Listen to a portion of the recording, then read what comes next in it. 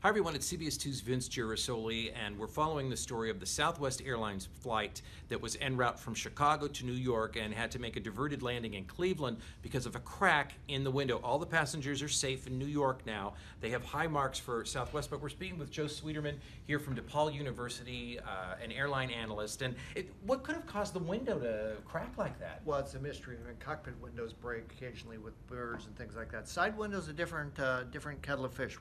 We're wondering if there is perhaps a debris from the airplane, but initial inspections say there was not. Birds are a possibility getting caught up in the airplane thrust, but we're scratching our heads a bit on this one. Well, thanks for the perspective. I'm sure that'll be part of the national investigation. And once again, all of those passengers, about 75 of them, have landed in New York safely. They're giving Southwest some high marks as well.